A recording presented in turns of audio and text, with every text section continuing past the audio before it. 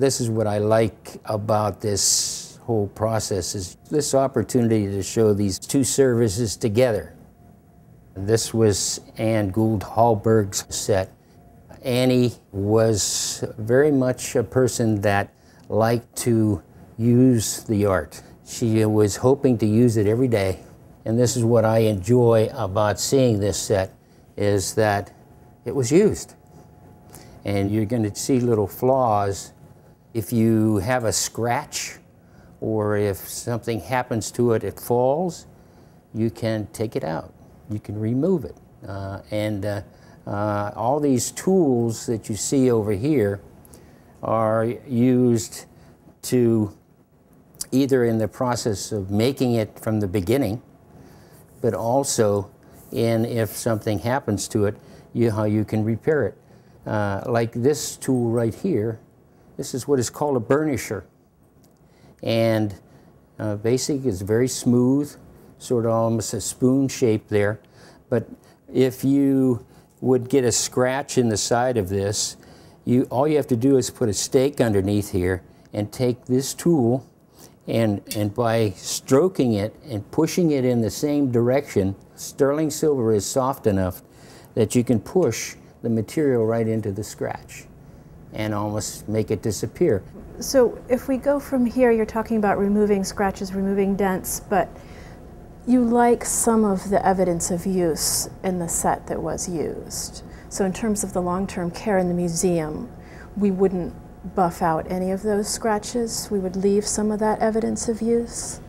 To me, it's one of those decisions that you have to make, because sometimes when something has too much of a statement left because of a damage, what you're doing is you're taking away from the piece itself. So to repair it, yes. But a lot of us metalsmiths, we're so fussy, you know, and the whole idea of taking and getting it down to completely clean. This is why, in a lot of ways, I really enjoy the whole idea of doing things myself by hand. Just like in this piece, I'm just raising this, it hasn't been polished, but as you can see in the light, there's these very subtle undulations that are left because of the planishing hammer. If you came across here with a buff that was very hard, okay, you would just wisp all that off. This is why this is so great to get this information from you, because we try so hard to keep your original intent and then not in any way interfere with your original marks. So in terms of getting out a scratch, there's a balance between rubbing it, I think, and then we possibly would be able in some of the smoother pieces to rub something out.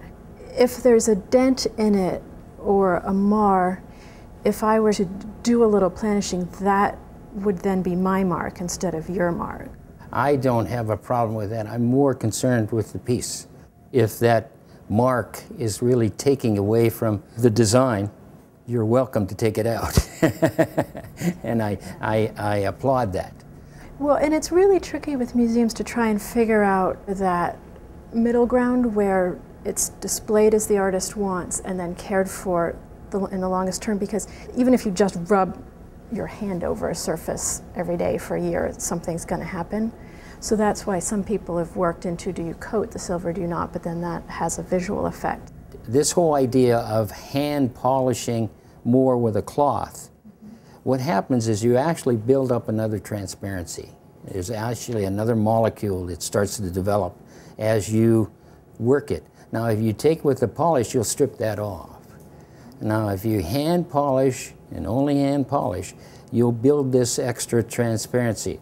These are polishing gloves. Now they're a little nasty looking right now because they've been used, but basically you spray some polish on here and rub the two of them together, and you're able to handle the piece, and not only is it protecting and leaving the surface nice, but it's polishing at the same time. So this has a different finish on it. Yes, it does. That was again a design decision. I wanted to have a difference between the pieces that were floating on top of here and then the action underneath with the carved acrylic. I noticed that this is stamped sterling. However, you have a different alloy here? This is a combination of sterling silver and germanium. There's 925 of silver, 75 of germanium. Germanium was brought into play mainly with the idea of trying to come up with a sterling that would not have to be polished. It still does to a degree, and it doesn't have quite the warmth that is in the other sterling. Now, the other sterling is 925 silver to 75 copper. You can see the difference between, even when I put this on here, you see the difference between the two. So this is the same ratio, it's just switching the two metals. That's exactly, and that's why it can be called sterling in both cases. Light makes the whole thing happen, and what you're doing here is putting a floor that's sort of a semi-matte, and then up on the top I'm really going to the reflections and the light. And that was part of the thought behind the acrylic too, or is that totally different? Well, the acrylic, I've worked with the acrylic for quite a while. You can do this with glass, but I really found that I liked the acrylic because I enjoyed being able to work it myself. But this acrylic is kind of special. It was designed for the university on a research grant, and it does have properties, I don't know exactly what they are, but it is something that will last and has that same transparency that glass does, but then again, you don't have to worry about chipping an edge.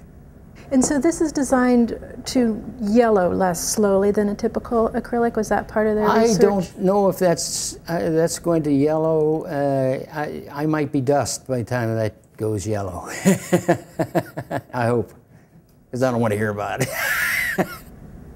Your connection points here, is that a mechanical connection, or do you use adhesives? How are these? No, each one of those also has a pin in them. I epoxy so that the fit is going to be just perfect. But it's very tight anyway when I fit it. But as time goes on, wood always shrinks. And so the epoxy helps keep the air out of there, but the pin makes it so that definitely it's never going to come out of there. You have chosen rosewood. Rosewood, depending on where it comes from. It can be more of a rich darkness like that. Now this piece has been definitely cleaned and it's been bleached out.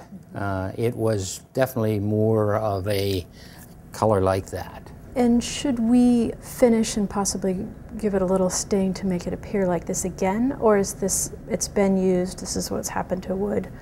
I really like what's happening to the top of that tray right there. It has a, basically a modeling that has appeared because of time. Just like my gray hair, I don't mind it.